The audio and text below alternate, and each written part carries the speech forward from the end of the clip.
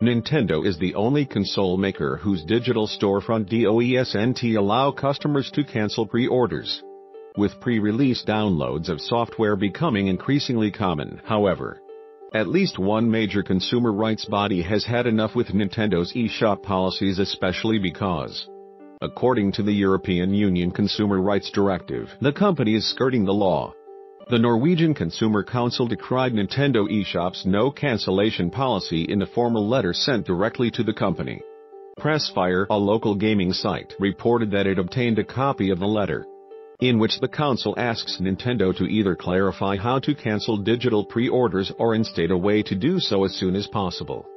The council attached a screenshot from Nintendo's official purchase terms, which state only that all sales are final, including sales of digital software.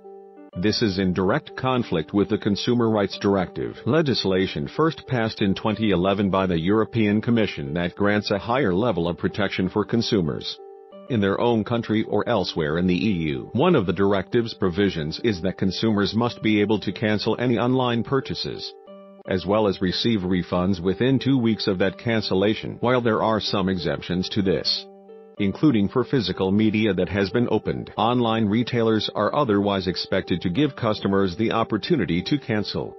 Microsoft, Sony, Valve, Electronic Arts, and Ubisoft all offer cancellations and subsequent refunds to customers who pre-order software from their online marketplaces.